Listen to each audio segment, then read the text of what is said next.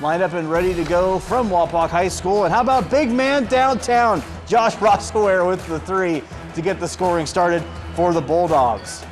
Redskins would answer. Noah Ambos, pass down low, gets the easy bucket behind the defense. More action from Wapak. Zach Rogers working off the dribble, drive, gets the pick from the defender, puts it up and around and in. More action from Rogers on a pass from Garrett Seifring. Inside, puts it off the glass and in. Now Braden Goulet gets the pass, works it inside as he gets that to go as well. Last play of the quarter, check. Duncan feeds Quade Gilmore for the pull-up at the buzzer, but Wapak hanging on. Tough matchup tonight. This went back and forth, and Wapak gets the last word, 41-40 over Celina. Braden Goulet with 12 points, Peyton Diebel with 11.